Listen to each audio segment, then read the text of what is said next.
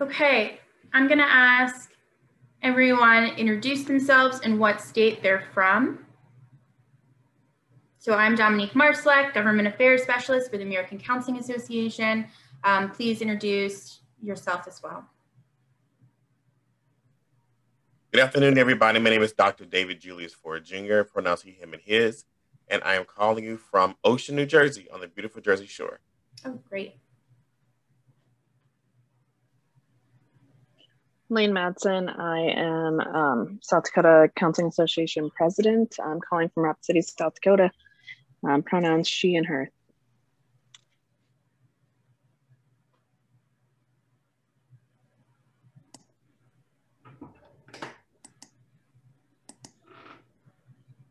Hey, good afternoon. I'm Talina Landestoy. First time joining the ACA Power Hour. I wasn't prepared to say anything, but I can introduce myself. I am an APC and certified alcohol and drug counselor, national certified counselor, and I'm from Georgia. Okay, great. So we have Georgia, New Jersey, South Dakota. Anyone else on the line? My name is Kitty Fallon. I'm also a first-time person on the call, and I'm from New Mexico. Great. Susan Carmichael. I'm with Georgia. Oh, great. Hello, I'm Caroline Brackett. I am in Georgia. I'm actually a past president of the ACA of Georgia. Oh, great. Thank you for joining.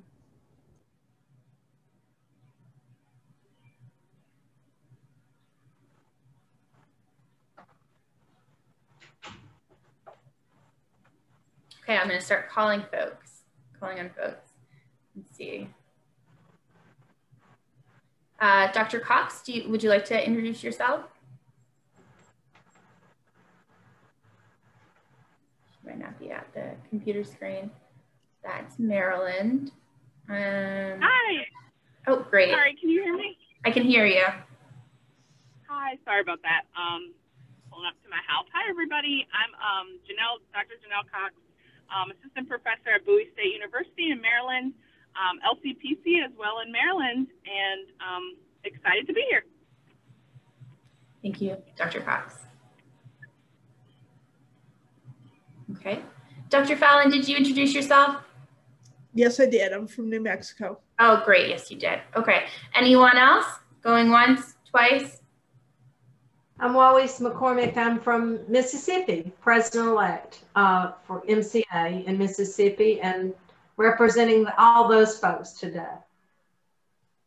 Perfect. Thank you so much. Okay, so the agenda for today is pretty simple. I'm going to do a brief PowerPoint on the Counseling Compact. Some of this information you will have heard before. You know, part of the advocacy with the Compact is just repeating the information, ensuring we have clarity on the basics. We're going to have a brief presentation or conversation with Georgia and Maryland. Georgia, Dr. Dickerson will be on around 3:20. And she only has about 10 minutes of her time today between meetings. So she'll talk briefly about the Georgia successes, lessons learned, and then we might be able to get a question or two in. And then Maryland, they were kind enough to send me a pre-recorded 10-minute presentation on how advocacy went for them. And then afterwards, we'll loop back around on some Counseling Compact basics and then do a Q&A. And of course, state updates, you know, from your end, if there's anything advocacy or policy specific you wanted to talk about. So I'm gonna do a brief PowerPoint here.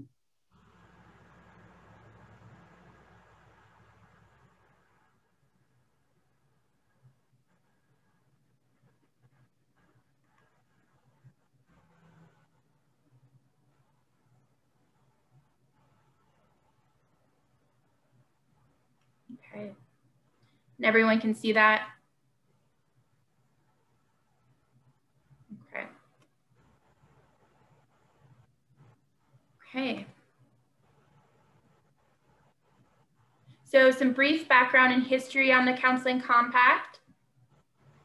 In January of 2019, ACA entered into an agreement with the National Center for Interstate Compacts to facilitate and implement the Interstate Compact. By October of 2019, we had convened an advisory group to work on the compact language. By March of 2020, we were having drafting team meetings and creating drafts of the actual language. By summer of 2020, we had stakeholder feedback periods. So that was several months where we reached out to branches, regions, counseling organizations, state boards, and experts in the field for their feedback, and engaged in countless drafts and edits to ensure we really had the best language possible. By fall of 2020, we revised the draft and went through another couple final drafts with the advisory group and settled on a final language by the end of the year.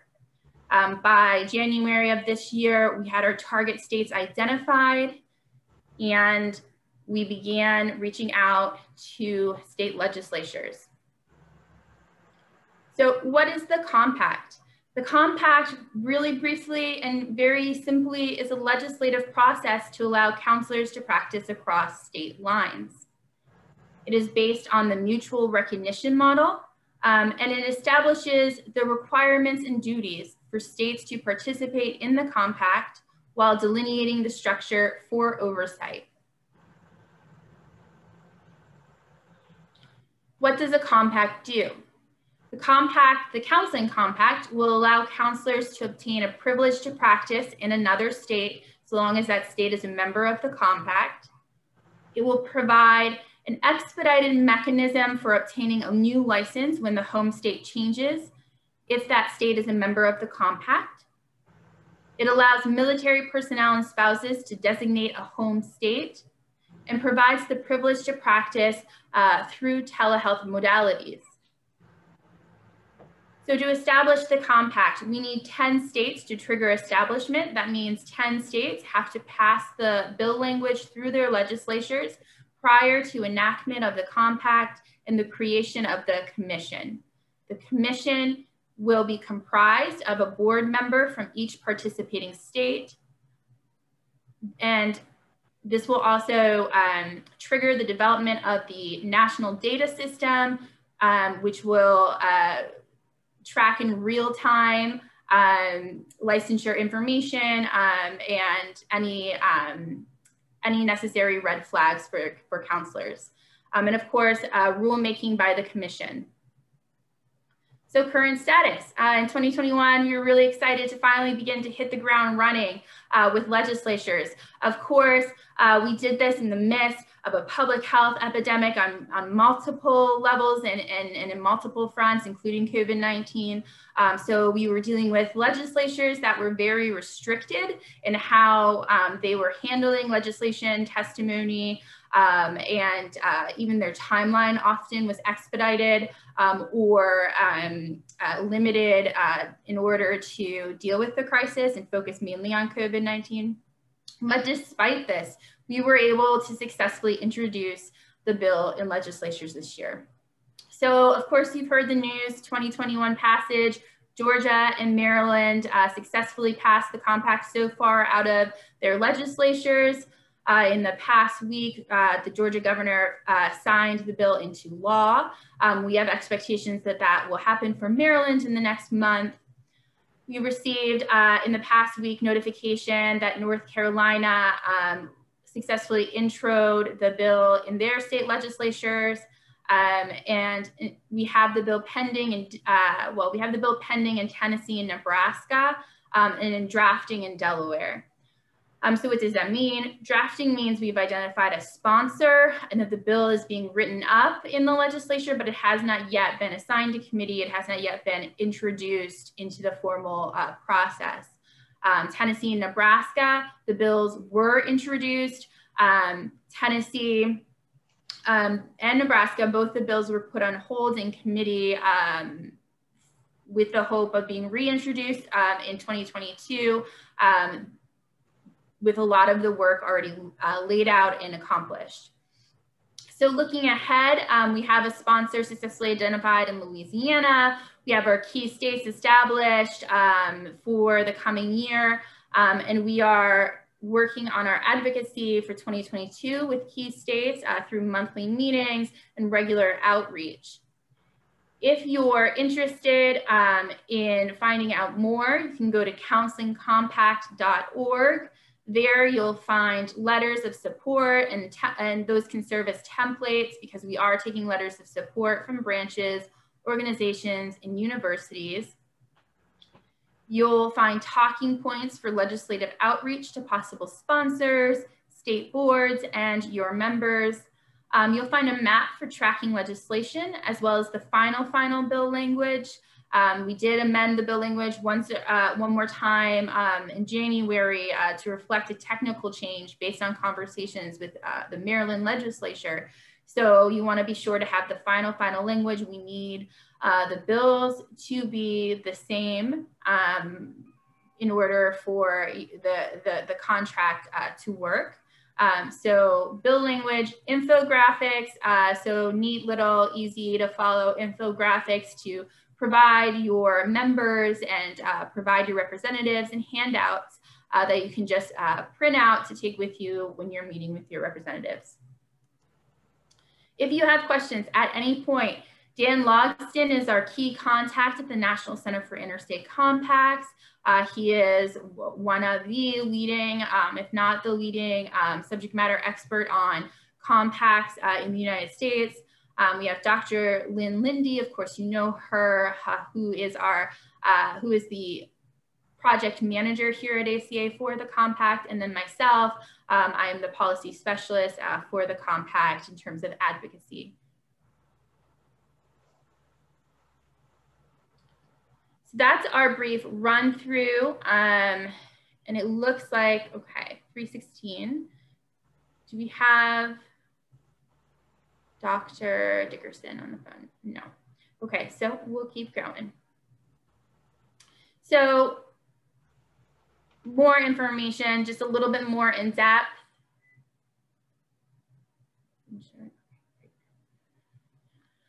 What is the counseling compact? Occupational compacts are the most powerful and durable legislative tools interested in multi-state cooperation. That's a huge sentence. It's very packed, full of meaning. And I say this often because the more we get into the advocacy weeds in legislatures, the more important these words are. They're kind of keywords or buzzwords to use with your member. Part of this language will help you differentiate what the difference between a compact and reciprocity. So a lot of bills, particularly in rural states and particularly in states where they're engaged in deregulating the profession a little bit in order to increase access, or they're really looking into reciprocity. This is important to note with them. Occupational compacts are the most powerful and durable legislative tools for states interested in multi-state cooperation.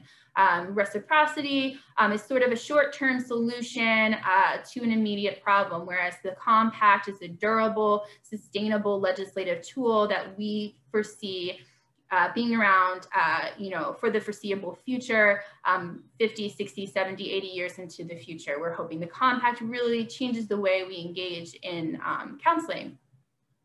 So while utilizing the constitutional authority of states to determine policy apart from the federal government's, interstate compacts, like the counseling compact, provide a state-based solution for multi-state policy that requires regional and national consensus building.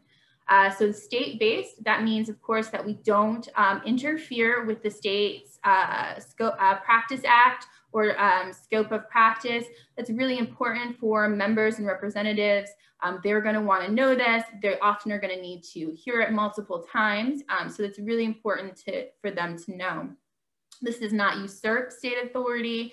It relies on a mutual recognition model in which the State Practice Act in each state retains their own local culture and their own local language. So the counseling compact, again, is a mutual recognition model in which a practitioner's home state license is mutually recognized by other compact member states, based on the set of criteria laid out within the language of the compact. So a practitioner's home state is defined as your primary state of residence. This is a public safety issue and makes it a lot easier to get the compact through legislatures. Representatives are going to have a preference for that. And again, it allows the state to retain their jurisdiction and their local authority. This model allows counselors to practice in compact member states, either in person or through telebehavioral health. Again, this enhances practice by including the telebehavioral health modality. Rulemaking, compliance to the compact, and specifications of the privilege to practice will be overseen by an independent interstate commission.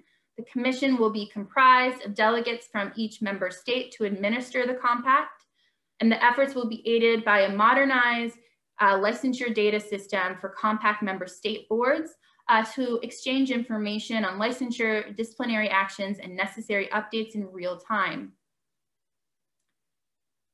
So the compact creates a shared interstate licensure data system that allows for near instant verification of licensure status.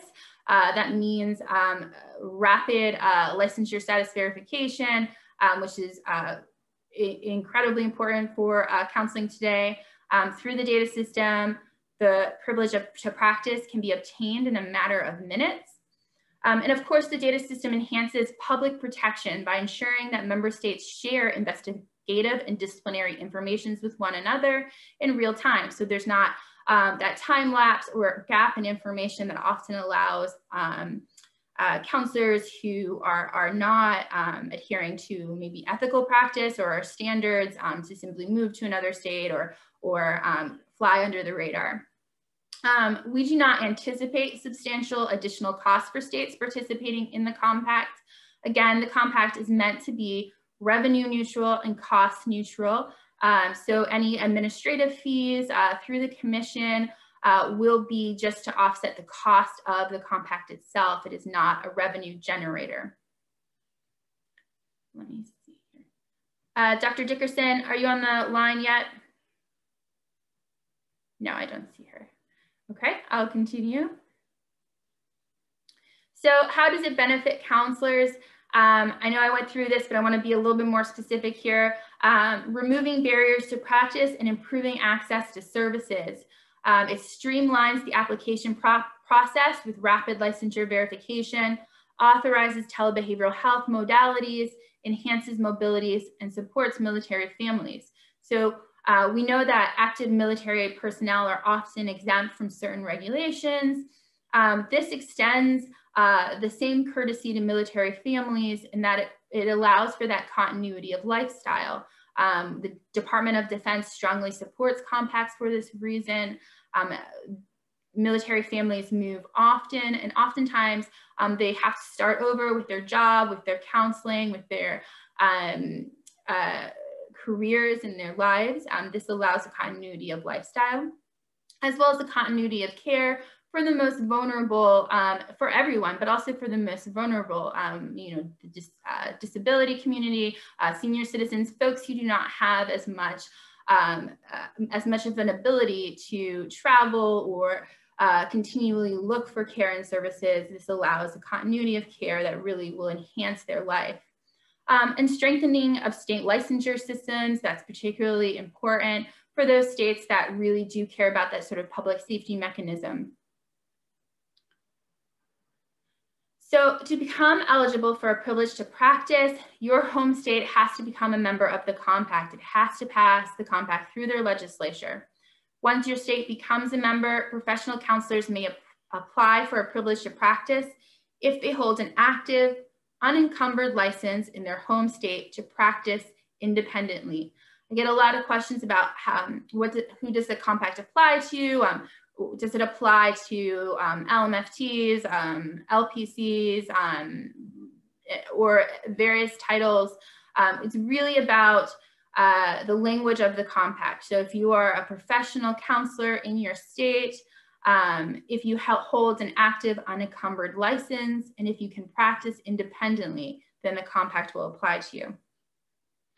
A privilege to practice allows the counselor to provide professional telebehavioral health services where the client in another member state under the scope of practice determined by the state where the client is located. So the scope of practice is determined by the state where the client is located. Again, that's a public safety issue, and it's just standard best practices for compacts.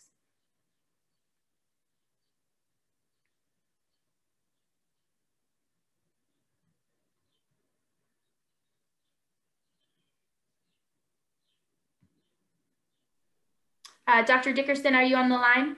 I am. Oh, great. I'd love to hear. So we're going to hear for a few minutes from Dr. Dickerson, who's going to walk us through our very successful campaign in Georgia and talk a little bit about lessons learned. So I'll say we have to give credit, as difficult as it is, to another state organization that we have, not full credit, but partial credit, to another state organization in Georgia, LPC AGA, because although they started it, they made it a tad difficult for us to get involved. When we started with ACA of Georgia getting involved, we found out that LPC AGA had already started the process. But the way that I found that out was through contacting my state representative, Jasmine Clark, and having her dig a little deeper to find out what was already in place, and who at the time she was starting to find out who she could have as co-sponsors for the bill. And then she found out that the bill was already there, that the sponsor was a guy's name who I can't remember in Buckhead, and that LPCA-GA had already been in contact with him. But she did also help me with starting to show up and give, say, hey, ACA of Georgia's here, this is who we are. And then, of course, brought in Dominique, who had all the other contacts to get us, to help us be a part of the process and just get us at the table. So then there were questions, and again, LPCA had already gotten it set up as House Bill 395, but ACA of Georgia was able to come in and testify on the bill. There were some questions, and ACA answered some of those questions. I don't know what LPCA did besides take pictures saying that they answered questions, but they were there as well.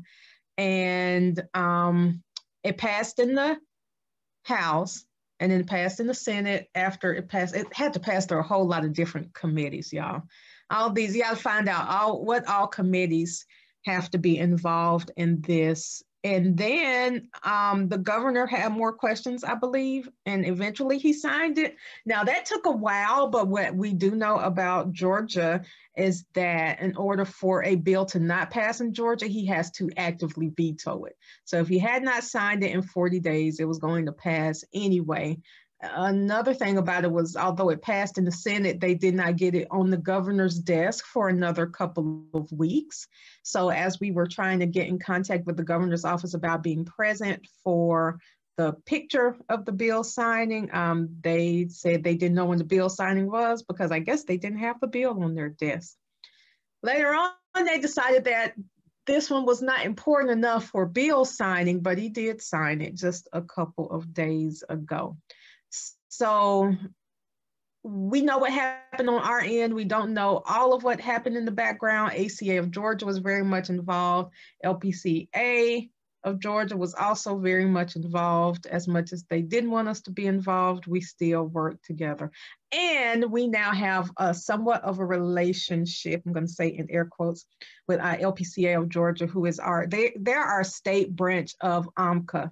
And the way that we were able to get a little better communication is partially from me getting in contact with the AMCA CEO and president, like, get your people under control. But also I brought them some cupcakes.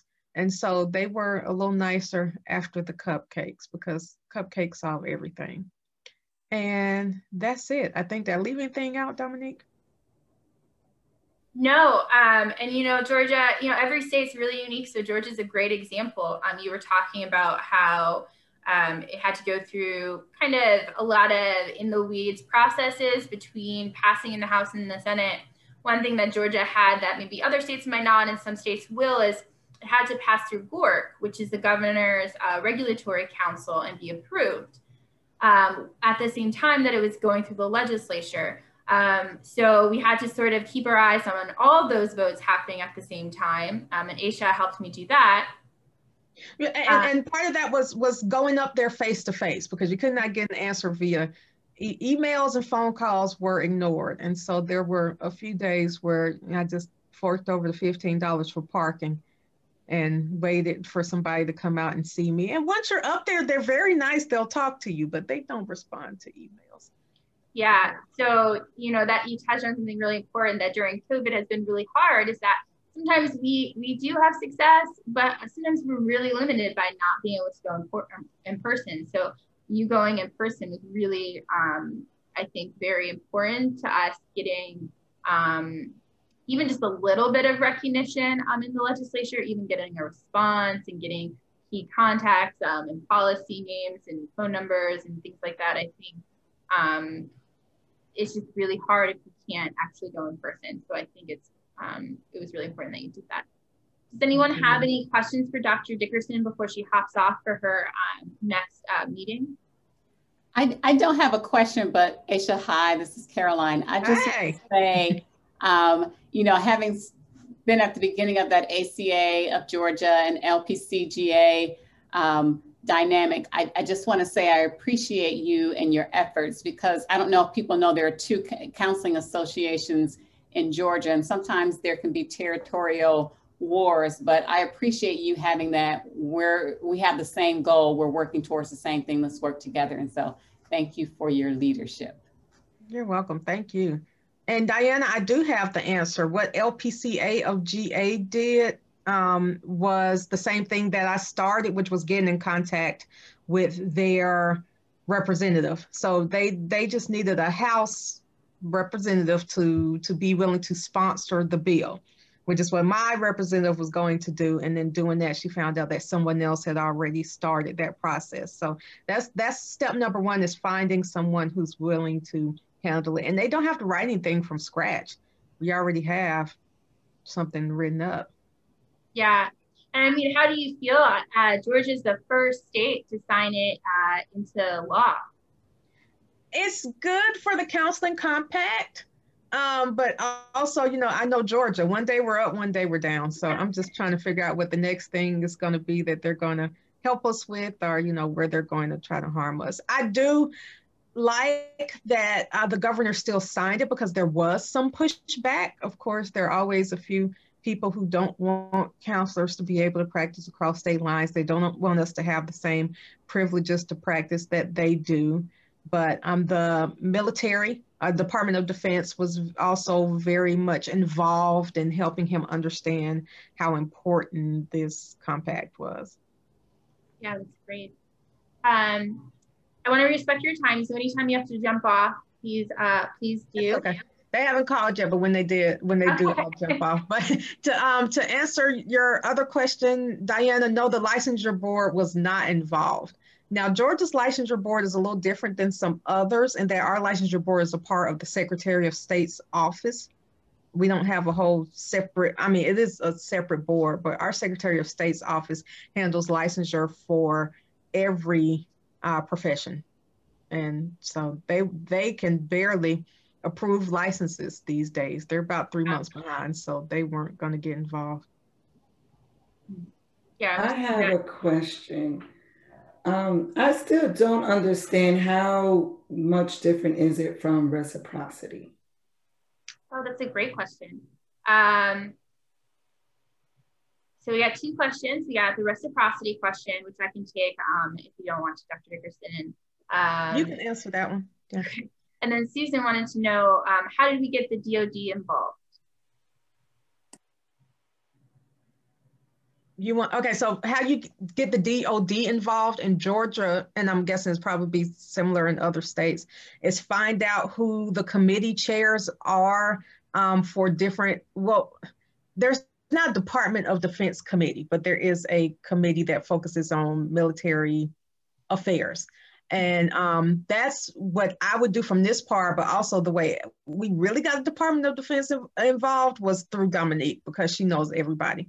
And so she found out who the person was from Department of Defense who was in communication with the people in Georgia. Dominique knows everybody. I just have the information. I wish I knew them in person, but with COVID, it's not possible. Yeah, so the Department of Defense were really lucky because as compacts have picked up steam in the last few years, they really actually have their own sort of cabinet of folks whose job it is to testify in support of compacts they approve in the United States, divided by region. So we will just help you kind of loop them in. And then, you know, if there's any issue, you know, we'll help kind of facilitate conversations and just help keep them as part of our team. And it's really helpful because sometimes, like in Georgia, when there's local level politicking happening, having the DoD just reach out for you or with you can get people to be a little bit more responsive. And another thing about LPPFGA is they have lobbyists that they pay to be up there for a lot of other bills, I guess. So if your state organization does not have a lobbyist, that's why it's helpful to just be up there yourself. Yes, and it's really powerful. In person it's just so much harder for them. One part of the non-responsiveness is they're busy. Some of it sometimes is politicking, but it's just harder for them to ignore constituents that actually show up in person. They just are less likely to do that. Yeah, I mean, it really is like what you see on TV where you're just like, hey, Senator such and such, my name is Aisha, and you try to hurry up and say what you need to say. Yeah, it really is. So did you feel like economic advantages for counselors was a factor, or being able to extend practice out of state? Did you feel like that was a factor at all in Georgia? No. So I think that was one of the reasons that other people did not want us to have the compact, because they were thinking about where money would be taken out of their pockets. But I can only speak for myself and my understanding from the government officials who were involved is that the biggest factors were helping the community. For our military members and their family members who move here and there and don't want to keep changing counselors, for people, I keep saying I live in Gwinnett County and very diverse, and you know, we can have a translator from another state, or there is probably a counselor somewhere in another state who speaks that person's native language. So a counseling compact will assist with that. I think those were the main factors. Nobody mentioned money when it came to this is one of the reasons we should get it passed. We weren't thinking it was going to bring any more money into Georgia. Yeah, and that's just another interesting example of how every state's different. For some states, you know, money will really be a factor. Like Maryland, it was an issue. You had to have several conversations. For other states, you know, public safety might be of interest, but for some states, it's not at all like necessarily the key driver. So it just depends on what the local community cares most about. In Georgia, yeah, the military was a really big factor for them, and being able to support the military. Any other? I'm going to hold on to the reciprocity question and circle back around to talk a little bit more about that. But any other Georgia-specific questions for Dr. Dickerson? Dr. Dickerson, how are you doing? So good to see you. Hi, Dr. Ford. Wonderful to hear your voice. Likewise, man. So I'm in New Jersey, and you know, we've been talking about it here in the NAR region. What would be some tips that you would give to us, you know, to kind of, you know, start the conversation here in Jersey, because we don't have any compacts with anybody, and we're part of the tri-state area with Pennsylvania and New York, but some of the issues with New York is that no matter how long you've been licensed, they're going to make you take the NCM ACE. And so I'm wondering, what could we do to kind of get the conversation started, and also to assist other states in the NAR region? Because we haven't done anything towards the compact yet. and see, my presidency ends in the end of June, but I still want to be at the forefront of helping to get this passed for New Jersey, because it would be a game changer for us. So what would be some tips that you would give to us, that's for you and for Dominique too, to kind of like, you know, get this conversation started so that we've done the legwork to kind of get the government portion done for the compact. Hope that makes sense. It makes sense. I would suggest that you start to research again what committees there are in the House, in the Senate, in your state, and find out which committees best fit the goal for the compact. I would think it would be the Health and Human Services Committee, and then again, anybody who's involved with the military. And I mean, we could look at who's the chair of that committee, but they're usually like super busy. So, and when I was first looking, especially thinking about my own state rep, is I was looking for someone who has not really had a chance to sponsor a bill yet. And so they're looking to get their name out there and do something important. And it's not something that they have to write from scratch. And reach out to them, send an email. A lot of times they'll respond, because they're just like, give me a chance to be important, especially the brand new ones. So reach out and see if they're interested. Once stuff is in place, it's a lot of calling and emails to be sent from the counselors in your state to their state representatives and to their senators about supporting whatever it is you all end up presenting. And I think it matters like when your legislature meets as well, because I know there are some who have these early meetings and they're done, and you know they won't be meeting again until January and stuff like that. All right, thank you. You're welcome. Yeah, that was a great point. And you know, if you reach out in those states where it's a little harder, maybe you don't have as much of a history with compacts. If you reach out to the chair of your health committee and you can't get a response, and you want to start with your local elected, it doesn't necessarily have to be the sponsor.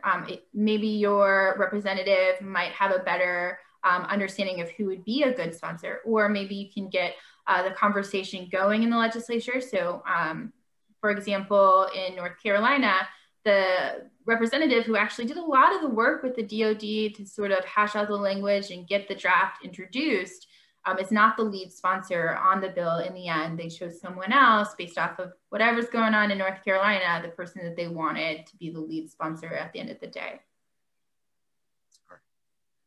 Thank you. Absolutely. So any Dr. Dickerson specific questions? I think maybe she might have time for like one more. We're really lucky that you squeezed us in today, because I know you have so many things going on. I have a question. When you get a privilege to practice license in a compact state, does the state board recognize you by calling you privileged to practice in addition to LPC or whatever the full license is in your state? Is that designated on the website so a consumer can look and see that you are licensed in the state, but you have privilege to practice, that you're not living there, for instance? Is there a designation like that, or is there a need for a designation like that?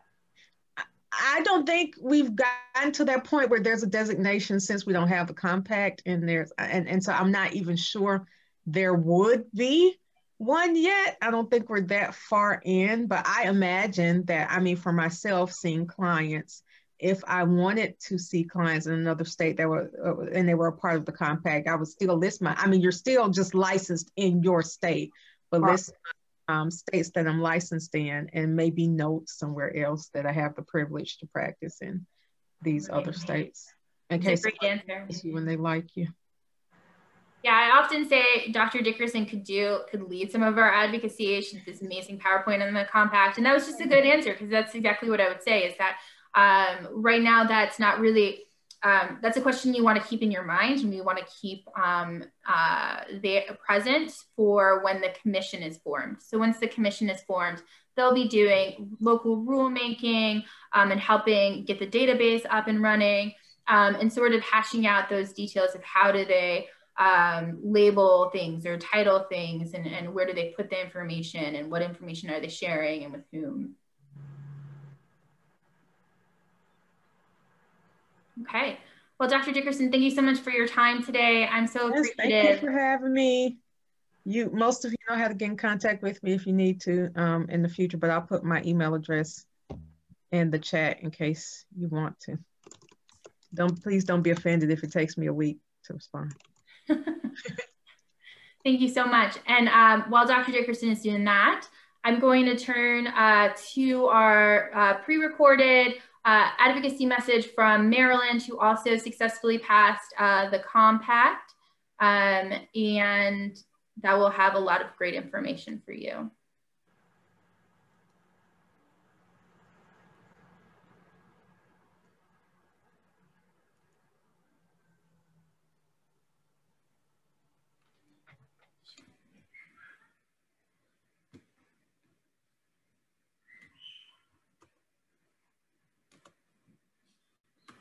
Hello, everyone. Sorry I couldn't be with you live, but I'm out of town, and I'll actually, as this is airing, I would be in the air on a plane. So my name is Ronnie White. I am a licensed professional counselor in the state of Maryland. I am a member of ACA and a member of the Maryland Counseling Association. I serve as the chairperson for the Advocacy Committee with MCA. So this year has been an exciting year, and we have done a lot of advocacy in the state of Maryland with our state legislature. Some of that has been around, and a lot of it has been around the Counseling Compact, which has been led, the efforts have been led by ACA with a great team, especially with Maryland and with Dominique, who many of you I'm sure know. And the materials that have been supplied from ACA have been incredibly helpful, and we have used them to help our members understand what the Counseling Compact is about and how they can speak with elected officials on behalf of the Counseling Compact. And the materials really help the members speak with comfort and with confidence. So this year, we also hosted our Hill Day, what we call it Advocacy Day, virtual, due to all the natures and precautions with the pandemic.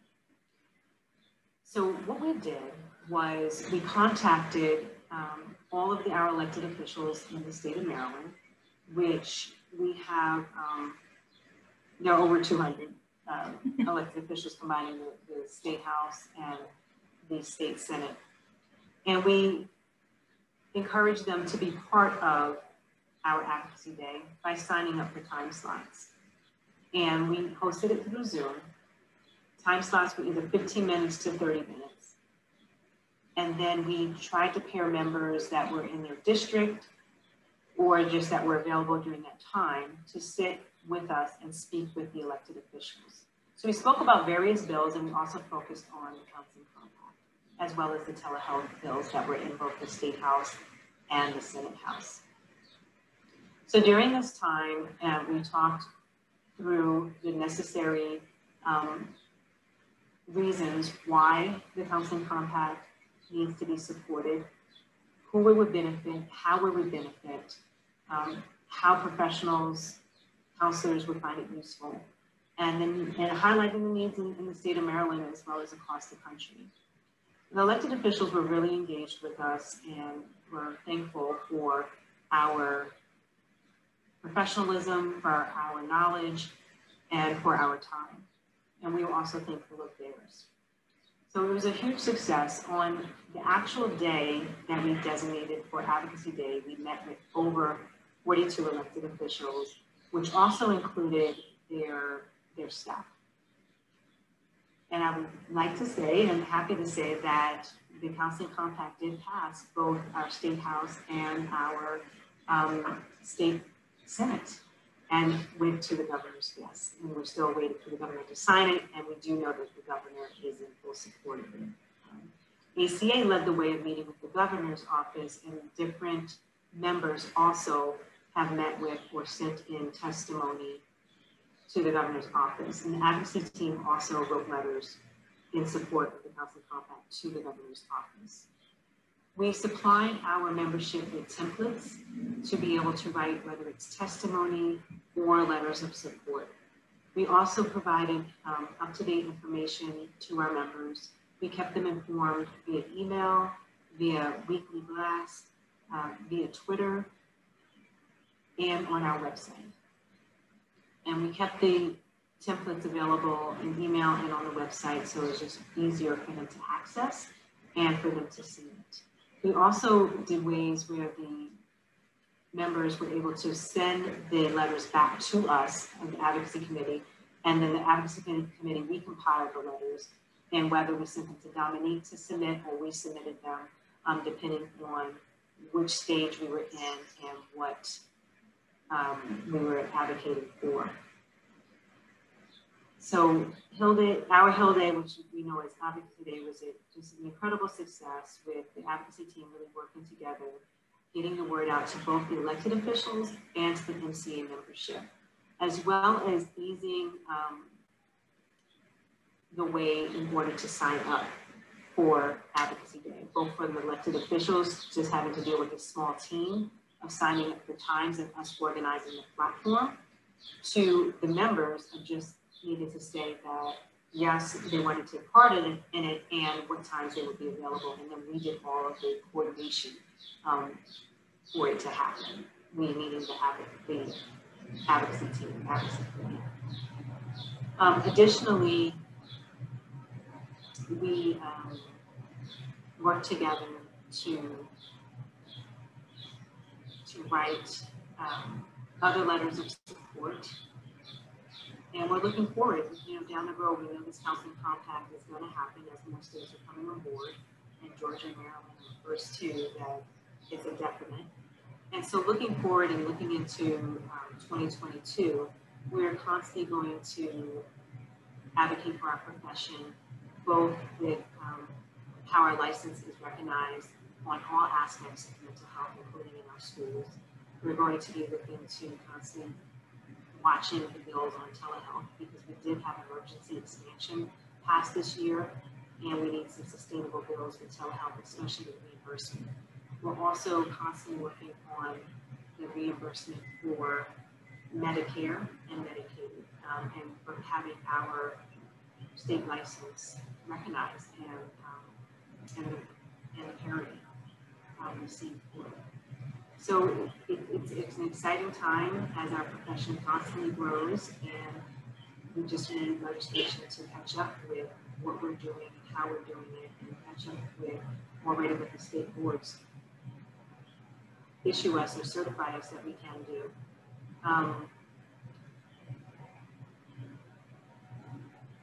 We are also going to start having our Advocacy Day in the summer, as we've heard from many elected officials that that's the time that will work well, because that's when the bills are being drafted. So having a better understanding of what they would like to hear from us, and they've invited us to work with them in committee, as well as then when bills are about to come to the 10th session here in Maryland. It's a 90-day session where they're coming and the bill hearings are happening and leading up to the vote. So we'll also still be engaged at that point.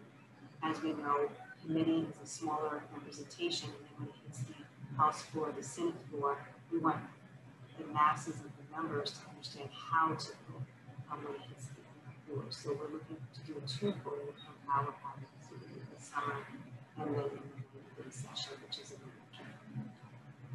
So this year, Maryland just had a lot of success within the pandemic, within many of us in our profession being tired and working incredibly hard, servicing our fellow citizens and residents that we live amongst that are in need of help. So I just want to thank you for this time, and if you have any questions, hopefully they can be collected, and then the advocacy team can answer them.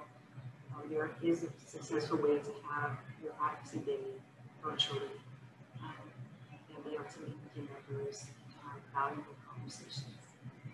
So I want to thank the ACA team, specifically Dominique, for all of her hard work, our MCA president, McGinnis, who has really led the charge and has given a lot of support to the advocacy committee so that we can do the things that we do.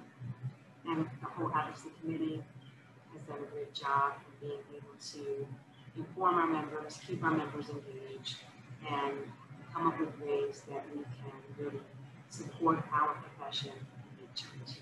Thank you. Okay, great.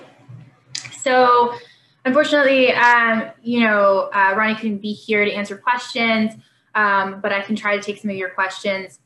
I do want to loop back around to reciprocity. So what we've seen and what I've heard in my meetings also with the Southern region and with folks in Southern states, rural states, states where there's a tendency to push against regulation anyway, is that reciprocity really is catching on in some states like Florida or Tennessee. There was a reciprocity, I think, bill. So what we want to do when we're meeting with representatives is really stress that these are not mutually exclusive bill languages or bills, that they actually can support each other. In Maryland, for example, we passed the compact as an emergency bill, but the governor is well aware that until we have 10 states, we can't even begin enactment. So they really wanted to focus on some telehealth language and reciprocity language as a sort of a stopgap between now and 2023, 2024, when we will have the compact up and running. So these can be, complementary. The end goal is the same. We want to increase access, remove barriers to services, but how we do it is very different. So reciprocity is really kind of more of a regional solution where maybe states that are neighboring each other might want to say, hey, at the state board level or governor to governor, we want to recognize your licenses, offer reciprocity, increase our workforce, and they have that agreement, and that's great, and it's helpful to at the state level and maybe regional level. However, reciprocity can't really ever be, from a legislative perspective, a sustainable solution to what is a systemic problem because it's just not legislated. And so it's more of an agreement between administrations. Additionally, reciprocity doesn't have the same level of public safety. And the same sort of oversight. This isn't always the best sell in certain states like Florida or maybe West Virginia that might not be as interested in high levels of public safety or that sort of anything that sounds kind of regulatory. But the truth of the matter is that a compact offers that commission, that oversight, that database. So one tool that's useful in that situation also is to bring in the Department of Defense, who is really backing the database and is really helping with that conversation. And they can talk about how for the military, it is important to ensure that while they have a continuity of lifestyle, that there's also this public safety mechanism and that we're able to track licensure and we're able to have that space for dialogue between the states that a commission would provide. Reciprocity doesn't have those mechanisms. It's really just an agreement between states to allow practice. It's not a sustainable compact. We are hoping in a compact to create this mechanism that is lasting and sustainable and durable. So if you think of a driver's license, for instance, how long has that been around? Well, that was a compact. So it's really fundamentally transforming the system versus addressing a problem quickly that, could change hands. Say the next governor doesn't like reciprocity, it's gone. The compact is a durable, sustainable tool for addressing this issue that really provides public safety mechanisms, oversight, and a sustainable method for dealing with issues as they arise through rulemaking, through the commission. I hope that kind of makes sense. That does. Thank you. I didn't know any of that really and how all that comes together. So now I understand what's all the excitement is about, because that definitely sounds like a wonderful thing. Right. And, you know, this is a common question. So I'm starting to think maybe I'll try to provide some more materials on reciprocity, or maybe a specific training that just kind of talks about reciprocity, even if it's just like 20 minutes or so. I'll think about it, but I do know that this is a really common question. So it's probably one of our biggest questions lately. Any other questions or concerns as we reach the end of our meeting today?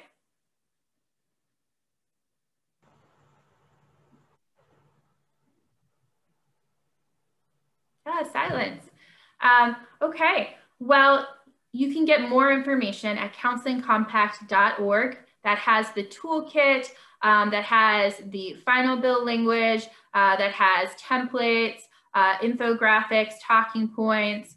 Of course, you can reach me. I'll put my email address here in the thread, though all of you should have it.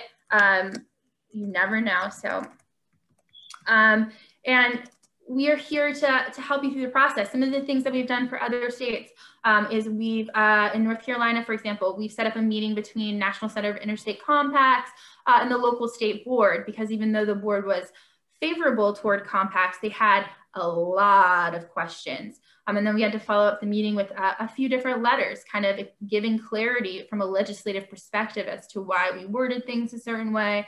So if you're getting into the weeds and you need help, reach out to me, and we can see what we can do to help at the state level. Oh, Diana, you raised your hand.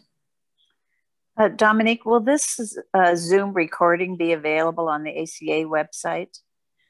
That's a great question.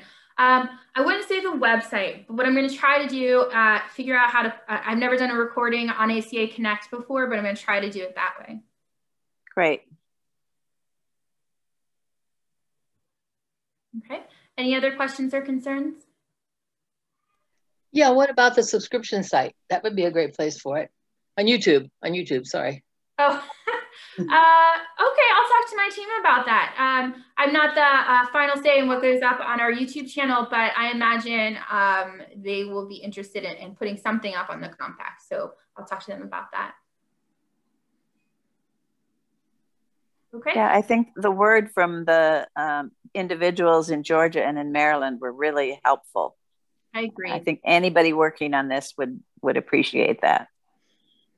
Yeah, I was so excited to have them hop on, and I know folks are really busy during the day. They're having their counseling sessions, supervision, etc. So it was really great that we were able to find a way to include their stories. Okay, thank you guys so much. Have a great weekend. Please reach out if you have any questions or concerns. Thank you. Thanks so much.